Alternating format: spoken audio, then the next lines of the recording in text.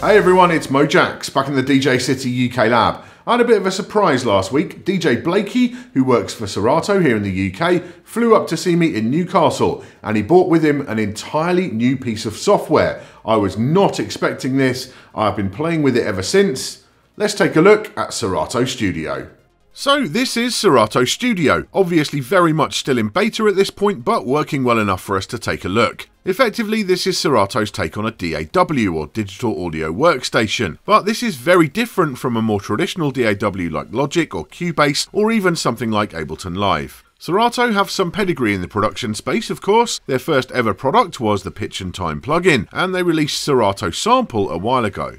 Studio actually takes a few cues from Sample, which you'll see as we go on, but also a lot of this stuff will be familiar to users of Serato DJ Pro. There are things like regular 3-band EQ, high and low pass filters, and even Serato DJ style effects controls. One bonus of this is that your standard Serato DJ Pro hardware can be used to control the channel strips on each side, and effects too. So if you're a DJ who is new to production, you'll feel at home very quickly. The workflow really isn't that far removed from just DJing. Over on the left is where you load up a drum kit or a sample, the provided instrument sounds, or even a VST instrument. When you open up a new project, by default Studio loads an 808 drum kit, and you can either record in a beat, which then quantizes automatically, or you can draw one in, or you can just select a genre and click through to find a pattern that you like to start working immediately. You can double up the grid if you want more options within a pattern, and choose whether the pattern is 1, 2 or 4 bars long. Close that panel up and the software generates a waveform on the fly, and you can move on to your next element. That's really what Studio is about, simple ways to get ideas down very quickly indeed.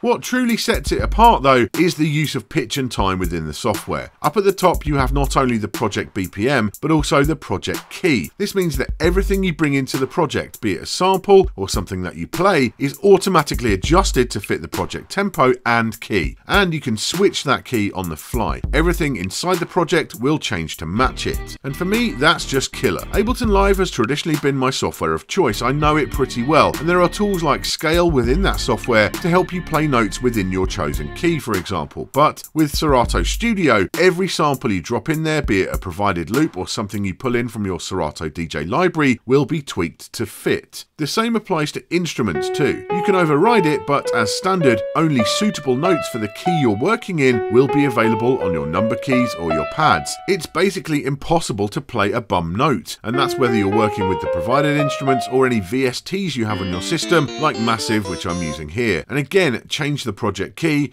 your played notes change to match. Actually working with samples is a lot like working with them in, well, Serato Sample. You can create different playback cue points either by having the software scan for them, or randomly with Serato DJ Pro cue points if they're available, or in slicer mode. These can then be adjusted by hand, and you have full control over parameters like attack and release for each part of the sample. You can play stuff as mono or polyphonic, set the trigger mode, and even spread one sample point over the keyboard, again working fully within the project key and BPM. Automation is super simple too. With Record Active, you can record automation for pretty much any parameter, or you can draw it in. Everything lives inside that robot button up top, so you can easily view and change any automation that you've made.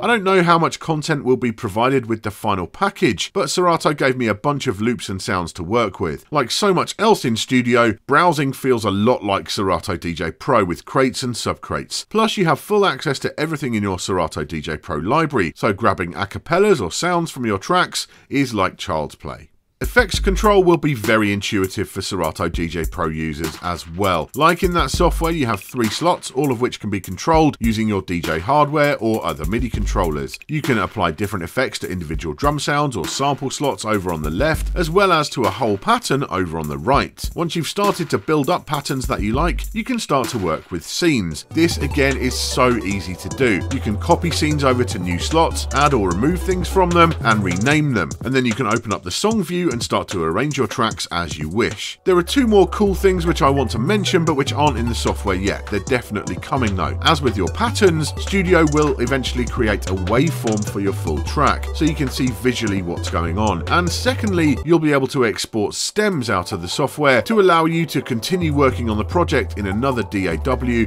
for mixing and mastering if you so desire.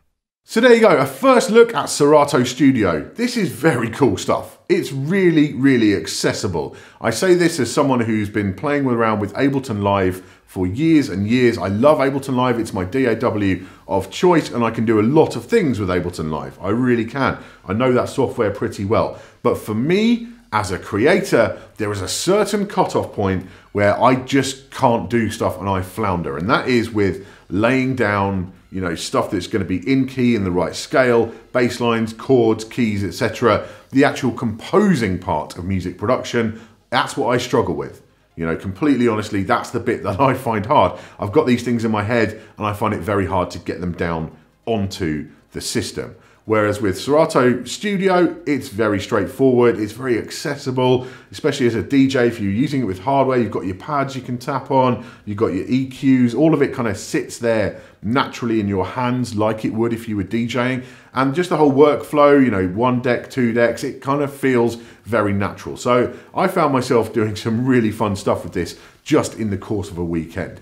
There's one big unknown factor at the time of making this video, and you might know this information by the time this drops, but that is the pricing. I do know it's going to be subscription only. I'm not a huge fan of subscription, you know, software as a service. I'm always happier to buy things outright, but that is the way of the world. That is the way things are going. And so, you know, I can kind of understand it. What will be crucial is, well, 2 things really. Firstly, the pricing. How much is it going to cost every month? And secondly, how much content are Serato going to provide for your monthly charge? Because to be honest, if I'm going to pay for this every month, I want a lot of loops and samples every month. Yeah, you can access your Serato library, you can import stuff from loop packs, whatever you need. But yeah, if I'm going to pay for it ongoing, I'm going to want to see a lot of content dropped in there every month just to kind of keep it fresh. Just in the course of a weekend, I almost feel like I've exhausted the stuff that came with the pack that Serato gave me.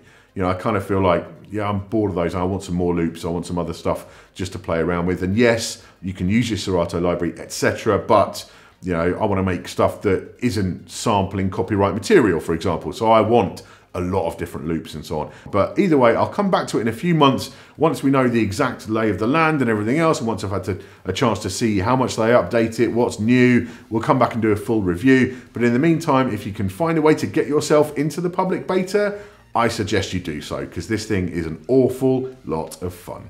Thank you for watching today. Make sure you subscribed and hit that bell icon down below to get notified anytime there's a new video from myself or the rest of the DJ City team. I'll see you soon.